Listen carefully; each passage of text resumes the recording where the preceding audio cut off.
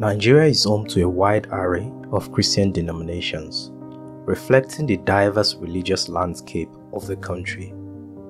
Nigeria has hundreds of Christian denominations ranging from mainstream ones like the Roman Catholics, Anglicans, and various Protestant denominations to various independent and Pentecostal churches. So, how did Nigerians come to know and embrace the message of Christianity, considering that at the beginning of the 19th century, Christianity was only in the fringes of the Niger area? In this three-part documentary, we embark on a voyage through time to unravel the intricate tapestry of faith, devotion, and cultural exchange that shaped the trajectory of Christianity in this land. From ancient encounters with Catholic missionaries to the blossoming of Pentecostal movements, let's delve into the stories of pioneers, believers, and visionaries who carved a unique path for Christianity within the Nigerian landscape. This is the story of how a spiritual message found fertile ground, forever altering the course of Nigeria's history and leaving an indelible mark on its people. The first recorded contact of Christianity with the area called Nigeria today was in 1515, when Catholic missionaries set up school in the Oba of Benin's palace for the Oba's sons and those of the chiefs.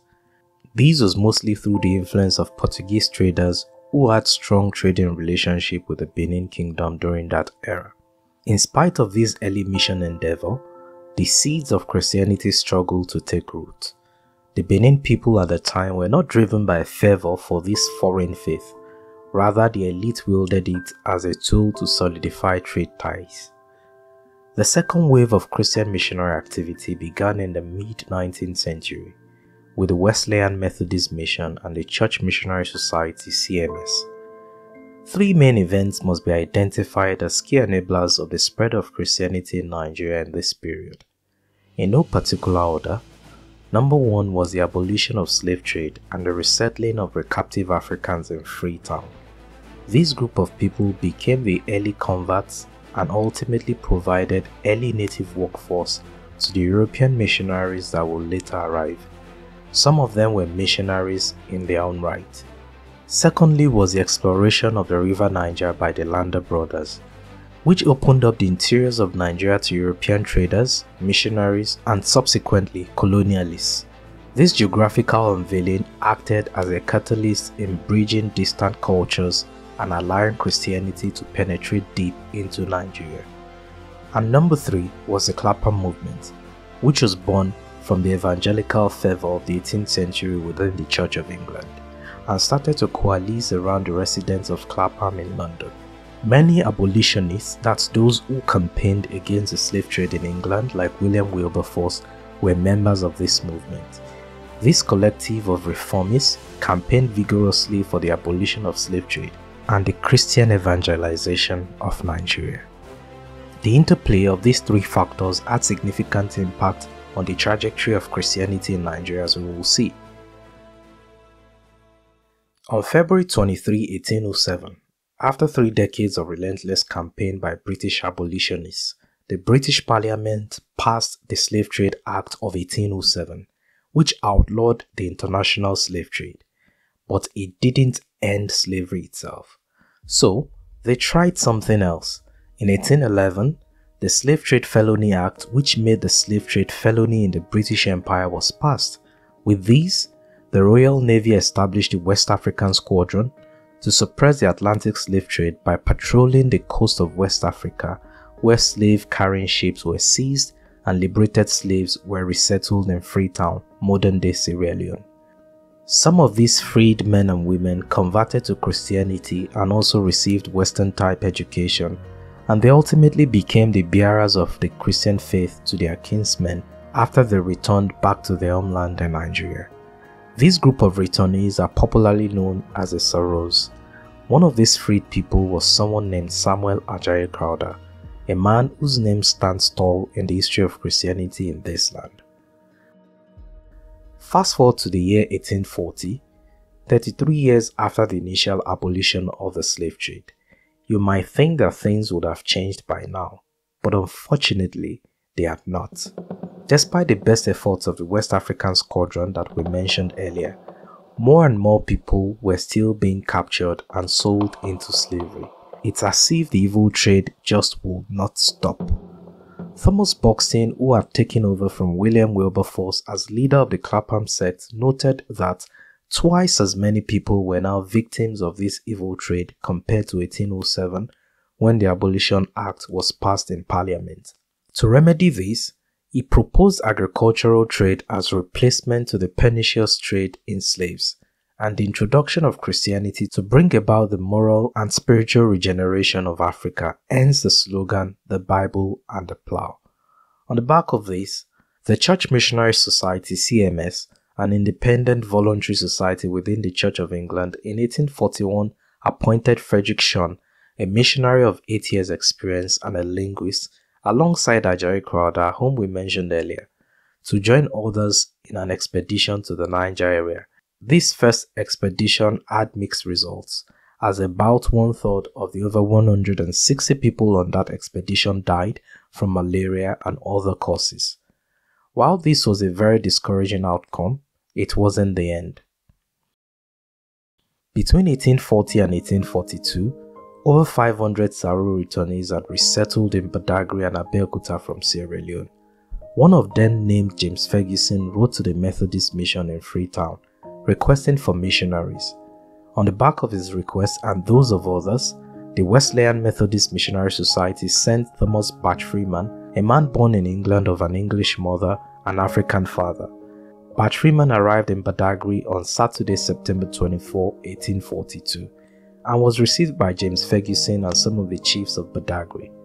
A bamboo cottage was quickly built, and the following day after his arrival, which was a Sunday, the first Christian service was held in Nigeria. This marked the beginning of the second wave Christian evangelization of Nigeria.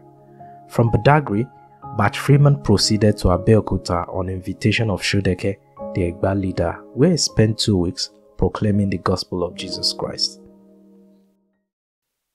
Following the ill-fated 1841 Niger expedition, Crowther was ordained an Anglican minister in 1843, and on January 3, 1844, while in Freetown, he led the first church service ever to be conducted in Yoruba language, or indeed any Nigerian native language. On August 3, 1846, Ajayi Crowther, Henry Townsend, and Charles Gomer arrived in Abeokuta to start the CMS Yoruba mission. They were welcomed by the new Egba leader, Shugboa, who succeeded Shodeke, alongside his chiefs. They donated money and material to help kickstart the mission work in Abeokuta. This warm reception was also down to the fact that many of the Saros returnees were reunited with their relatives whom they'd been separated from by their captors. By providence, Crowther also found his mother and sisters in Abeokuta, having been separated from them for 25 years when he was captured as a little boy. She became his first convert in Abeokuta and was baptized by him. Although Badagry hosted the first mission station in Nigeria, the work prospered more in Abeokuta. The converts in Abeokuta demonstrated unwavering commitment to their newfound faith. Some endured persecutions from worshippers of the traditional religion. They were whipped, ostracized, and put in chains. Yet, many held on to their newfound faith. Another event that will impact the spread of Christianity in Nigeria was the annexation of Lagos and removal of Kosoko, its slave-trading king, in 1851. Kosoko was an ally of King Gezu of Dahomey, and both men were active participants in the slave trade. Following several unsuccessful attempts to get Kosoko to end the slave trade in Lagos, Henry Vane, one of the Clapham sect leaders, executed a powerful public relations coup by deploying Samuel Ajayi Crowther to argue the case for British intervention in Lagos before Queen Victoria, Lord Palmerston, and the Lords of the Admiralty. Bishop Crowther argued that if Lagos were placed under Akitoye, whom Kosoko had displaced, and allied with Britain, British commercial interests will be guaranteed and the slave trade will be suppressed. Hence, the Royal Navy initiated the bombardment of Lagos in November 1851. and successfully took the city in the following month. Following the capture of Lagos, Kosoko was deposed, and with Akintoye reinstalled as Oba, a new treaty between Lagos and Great Britain was signed on January 1, 1852. The treaty abolished the slave trade and human sacrifice, commencing the consular period in Lagos history. A decade later, however, Lagos was fully annexed by the British and became a colony. In any case, with Kosoko out of the way, both the CMS and Methodist mission sent missionaries to Lagos and set up mission outposts in the town. Within a few decades, Lagos will go on to become one of the most strategic missionary centers in Nigeria. Another point that has to be made was that at the time when the Christianization of Nigeria began, Martin Luther's Protestant Reformation in Europe had occurred several centuries before, so various denominations with sometimes different doctrinal beliefs had evolved, and some of these differences were brought to Nigeria by the European missionaries, since many of them came from different denominations themselves. As already mentioned, the Methodists and the Church of England through the CMS were the first to arrive during this period, but many others would later on follow. In 1850, Thomas Jefferson Bowen, a missionary from the Foreign Mission Board of the Southern Baptist Convention, arrived in Badagry with intentions to pioneer the Baptist mission in the interiors of Yorubaland. Due to the political unrest of the time in Yorubaland, with the Kiriji War still raging between the Ekiti Confederacy and the Ibadan Army, he stayed with Henry Townsend of the CMS in Abeokuta for 1 year, studying the Yoruba language and observing the strategies of the missions in Abeokuta, that's the Methodists and the Anglicans. Following an ill-fated attempt to reach Igboho, he settled in Ijaye in 1852 upon the insistence of Kurumi, the ruler of Ijaye. There, the first successful Baptist mission in Nigeria was established. In 1855, he moved to Ogbomoso, where another pioneering work began. A year later, Bowen and his wife left Nigeria finally, and other missionaries took over from him. By the end of 1860, the Baptist mission in Yorubaland had suffered terribly. Most of the missionaries had either died or returned home, except for 1 or 2 in Lagos. However, within a few decades, Ogbomoso will become the Baptist mission's most successful station up till that point in time. On the CMS front, following Crowther's ordination as bishop in 1864, Christianity had started taking roots in Nigeria and was beginning to displace the ancient gods and deities. New mission stations were opened in Ida in 1864, Lokoja in 1865, Bonny in 1866, Brass in 1868, Osamare in 1872, Okpobo in 1875, and Asaba in the same year. More stations were established in the years that followed. An Irish missionary named Opwadel and his team arrived in Warri in 1846. From there, he moved to Calabar, where he pioneered the Scottish Presbytery Mission or Church of Scotland Mission. Waddell insisted on a complete conversion, meaning that the convert must demonstrate a thorough grasp and acceptance of Christian principles. He did not believe that a person could be made into a convert by gradual process as practiced by some of the other missions. Due to this very strict requirement, therefore, the first baptism of the mission did not happen until about 7 years, and even at that, he felt it was hurried. The first Roman Catholic presence in Nigeria during this era was through slaves who, having regained their freedom in Brazil, returned to settle in Lagos. These were the Amaros. This group, having sent a request for a missionary back to Brazil, received a certain Antonio, who came to Lagos as a missionary in Nigeria. Antonio was born in Sao Tome around 1800, sold into slavery as a 10-year-old, where he was bought by Roman Catholic priests, set free, and then educated. In 1876, Theodore Hawley arrived in Lagos and he played a pivotal role in expanding the Catholic mission into the hinterlands of Yoruba land by establishing mission stations in Abeokuta, Oyo, and Ibadan. Like many of the missionary organizations of that era, the Catholics also did not only establish churches, they also established schools and emphasized not just on literary studies, but also manual work. The reports of the successes recorded by the Catholic missionaries in Yoruba land encouraged others to come in as well. Other missions were started in Lokoja in 1884, which signaled the beginning of the Upper Niger mission. By 1909, there were 17 mission stations and about 2,000 Catholic Christians across areas like Warri, Sapele, Asaba, amongst others. There were also many instances where natives wrote to missionaries to come to them, as we've seen with returnee Saros from Sierra Leone and Amaros from Brazil. A similar occurrence brought the Kwa Ibom mission in today's Cross River and Akwa Ibom states. In 1886, the chief of the Ibeno tribe located at the mouth of the Kwa Ibom River wrote a letter to missionaries of the Scottish Presbyterian mission in Calabar to open a mission in their area. Due to absence of manpower from the Calabar mission, however, the missionaries in Calabar sent an appeal to Grattan Guinness, the founder of Harley College, a non-denominational missionary training institute, with ties to the great revivals of D.L. Moody and Ira D. Sankey that swept the British Isles in the late 1800s.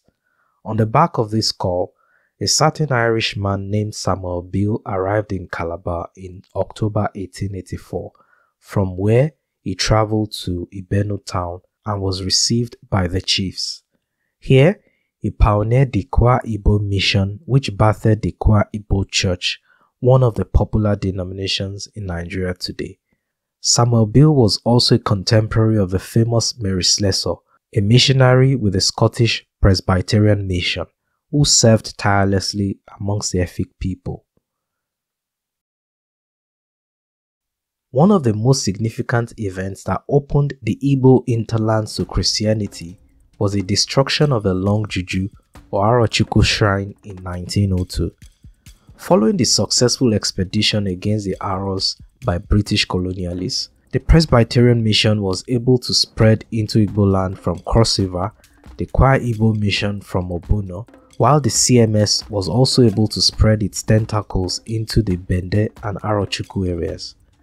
The Catholics arguably had the most success in this part of Nigeria, and one of the most influential Catholic missionaries was a man named Joseph Shanahan, an Irish priest who took over the Onitsha mission in 1905 and changed some of the strategies that had been adopted by his immediate predecessor, such as reducing expenditure on charity programs, adopting building of schools as a missionary strategy, and focusing on more direct evangelization. These brought much success, such that between 1895 and 1905, when Shanahan took over, there were less than 4,000 baptized Catholics, but over 100,000 in 1932 when he retired.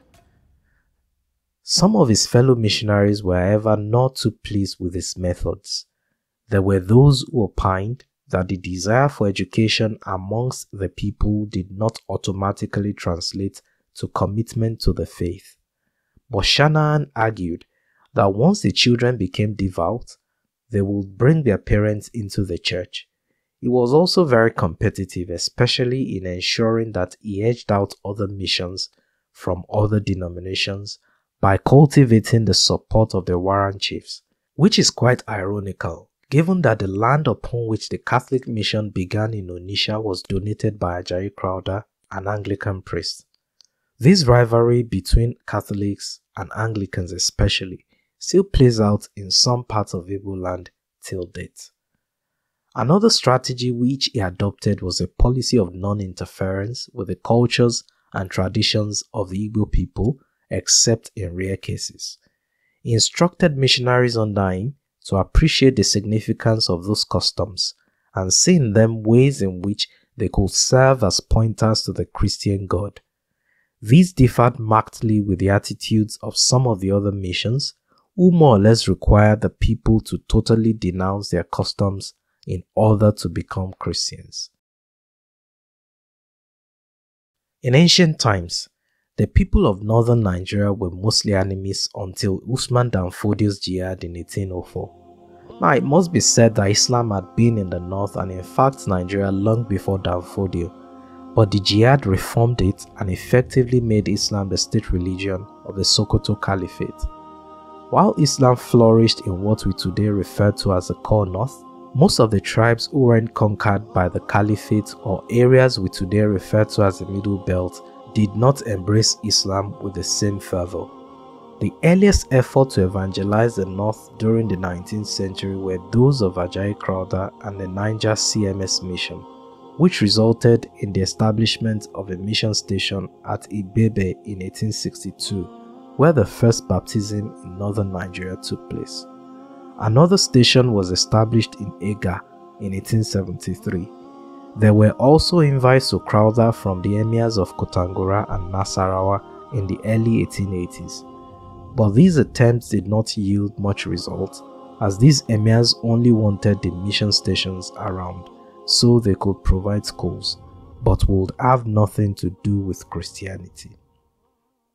On December 4, 1893, three young men, Walter Gowans, Roland Bingham, and Thomas Kent, landed in Lagos, compelled by the love to share the good news of Jesus Christ with many of the people in Nigeria and sub-Saharan Africa. They founded the Sudan Interior Mission, but being rejected by established mission agencies of the time, they set out alone. In 1894, Gowans and Kent died from malaria, and Bingham was forced to go back to Canada to recover.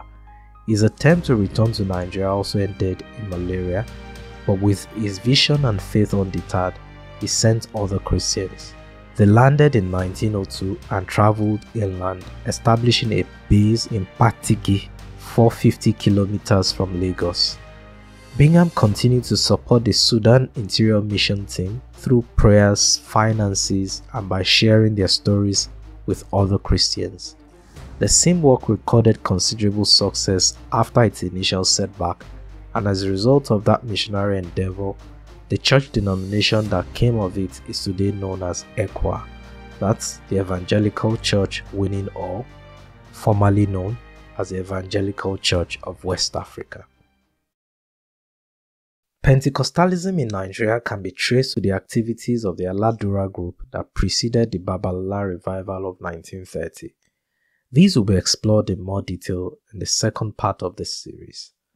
In 1937, an Englishman named Sidney Granville Elton arrived in Nigeria from England in response to a divine call to be a missionary in Elisha. He was 30 years old and had been an elder at the Apostolic Church at Shrewsbury, a town in the historic county of Shropshire. Elton's mission was clear to him. It was to raise leaders, preserve the gains of the revival that broke out in 1930, and set a foundation of sound doctrines for the rising Nigerian church. At the time of his arrival, the Pentecostal revival of the 1930s was already underway, and Elton would go on to play a major role in the nurturing of Pentecostalism in Nigeria. In the 60s, he provided a platform for international evangelists like Gordon Lindsay, T.L. Osborne, and others seeking to carry out evangelistic work in Nigeria. In the 70s, he became the father of the Pentecostal charismatic movement that emerged in Nigerian university campuses. In the 80s up to his passage on 13th January 1987, he concentrated on teaching prophetic truths about the kingdom of God and raising leaders who are today leading lights of the church in Nigeria. Pa Elton's only child, Ruth Elton, following the footsteps of her parents, remains in Nigeria, living in Elisha, Osun State. Apart from the various denominations whose missionaries labored and toiled in spreading the Christian message all over Nigeria, there were also non-denominational organizations that played very crucial roles like the Scripture Union SU, the Fellowship of Christian Students FCS, and Nigerian International Fellowship of Evangelical Students NIFES, amongst others. These organizations operated mostly in schools and were pivotal in the raising of a new generation of Christians and Christian leaders who had a broader view of the kingdom assignment beyond the encumbrances of denominational dogma. Many of today's church leaders were at one point or the other influenced by these evangelical organizations. Beyond religious conversions, missionary efforts yielded profound societal transformation. Western education became a cornerstone, exemplifying the missionaries' vision for an enlightened population to model Christian values. Schools like CMS Grammar School in Bariga, Lagos, which was the first secondary school in Nigeria, and many others have played a significant role in nurturing many national leaders and in national development. It must also be mentioned that not all of the missions or missionaries shared similar views on education for Africans. There were those who felt that Africans should be educated enough to be able to serve as teachers, catechists, and even ministers, but not beyond that. Some were skeptical that any kind of higher education in a formal institution was unnecessary and potentially dangerous, as he had the tendency to produce a class of natives who considered themselves better than their countrymen. Henry Townsend, while arguing against the founding of an institution to train the African staff of a CMS in 1851, said, "We are, in fact, I am happy to think, performing the work of training native schoolmasters without an institution. It is our aim to check that pride of dress and caste that unhappily sometimes obtains with the African, so that if the driving of a nail could save a door from falling off its hinges, his own hands could not drive it."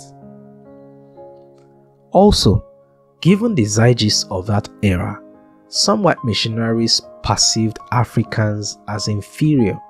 Hence, educating them will make them start seeing themselves as equals to the white people. Henry Vane, the secretary of the CMS during this period, however, did not agree with this view and actively supported the education of Africans and the ordination of Samuel Ajayi Crowther as the first black bishop in Nigeria. His vision was for the Nigerian church to become self-governing, hence that more Nigerians needed to be groomed and eased into the leadership of the church, while the missionaries provided oversight functions until when they can pull out completely. Henry Johnson, whose father was sponsor to Kew Gardens, London, wrote about Henry Vane thus: "That great and good man, whose name has for us a familiar household ring, which has never failed to kindle in our hearts a feeling of genuine enthusiasm. Mr. Vane was the man who laid his time, his talents, and whatever he had of this world's goods upon the altar of sacrifice, labored with uncommon energy and zeal, and died thinking and praying for Africa." Interestingly though, Henry Vane never set foot in Africa till he died. Regardless of these conflicting views, other missions also started their own schools, such as the Lagos Boys High School in 1878, Baptist Academy in 1886, St. Gregory's College by the Roman Catholics in 1881. Many others will soon do the same in the years that followed. These laid the foundation of the primary and secondary school system in Nigeria. Today, Christian denominations continue to blaze the trail in the education of Nigerians, with many of them having their own higher institutions as well. Another import of these early missionary efforts was the translation of the Bible into several native Nigerian languages, starting from Efik to Yoruba, Hausa, Nupe, Igbo, Kanuri, etc., by the various mission agencies operating in the country. These also aided the development of writing systems for these languages in instances where none existed prior. The missionaries came with schools and hospitals, and they helped create primers for our languages. Lastly, the introduction of Christianity challenged some of the superstitious beliefs and traditions that had been held and practiced for centuries unquestioned. Some of these practices in some local communities, like the killing of twins, were outrightly barbaric and good riddance to them. However, The unintended consequence was the demonizing of all African culture, even the good ones. This created a sort of identity crisis in the minds of African Christian converts, and in fact Nigerians in general, as becoming Christian became synonymous with becoming European in one's dressing and mannerisms and worldview. This became a source of conflict and sometimes schism within the early Christian movements in Nigeria. We will explore this further in the next part of this series. The first part of this documentary series concludes with Nigeria's transformation from a land untouched by Christianity to a vibrant center of faith. From the diverse regions of the country, pioneers, missionaries, and indigenous leaders have shaped a narrative that is still evolving. In part 2 of this documentary, we will delve deeper into the Nigerianization of the church and the inspiring local leaders who played significant roles in Christianity's journey across the nation. Don't forget to hit the subscribe button and turn on the notification bell so that you are notified when the next chapter drops. Thank you for watching, and God bless.